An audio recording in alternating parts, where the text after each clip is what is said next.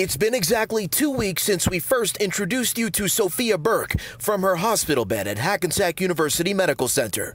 COVID-19 snuck its way into her family circle, infecting 8 people in all, ultimately claiming the life of her beloved father, all from a seemingly harmless car ride home with an unknowingly infected family friend. My breathing is still in the same, if not, I'm on a high flow. So I have 2 oxygens. So I'm actually a little worse than the last time we spoke. On this Thursday night, the virus is still wreaking havoc on Sofia's lungs as she fights to recover and get back home to her mother, brother, Hi, Elena. Hi, Elena. Hi.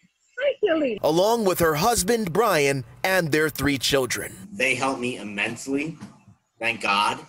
Because if I had to do this by myself with 3 kids, I'd have a heart attack. Our ongoing check-ins with Sofia serving a dual purpose, to follow her journey back to her family while hopefully providing some insight for you at home on the physical and emotional toll COVID-19 takes on both patient and family. They're always saying how much they miss their mom, and I miss them so much. It is not easy for them. It's been very hard. And, my family's doing the best they can. The Burkes are not alone, joining tens of thousands of New Jersey families pushing toward the same goal: recovery and infection prevention. Before anyone asks, I think this storm did disrupt some amount of the delivery of the vaccine. During Thursday's post-winter storm news conference, Governor Phil Murphy described what he called a minor vaccine distribution setback. I hope everyone goes and gets it. I mean, that's it. My mom is immunocompromised and I haven't seen her in six months now because of this. For Brian Burke, the sooner the better. This has been probably the toughest time we've ever had as a family.